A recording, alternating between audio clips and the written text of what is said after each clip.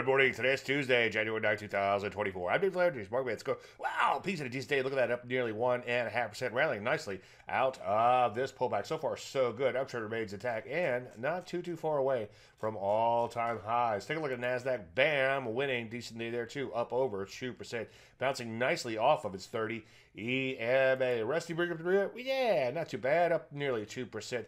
Yesterday. Still has work cut out for it, as I've been saying quite a bit, but lots of overhead supply. But hey, you never change one day at a time. Energies remain all over the place, so leave these guys alone for now. Too many other areas rallying in here. Take a look at drugs. Bam.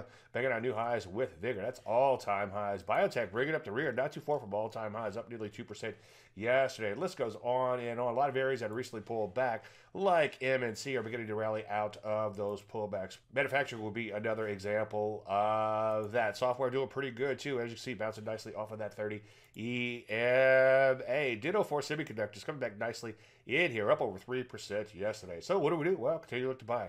Any questions? As usual, Dave at DaveLandry.com. I'm Dave Landry. You start the market in a minute.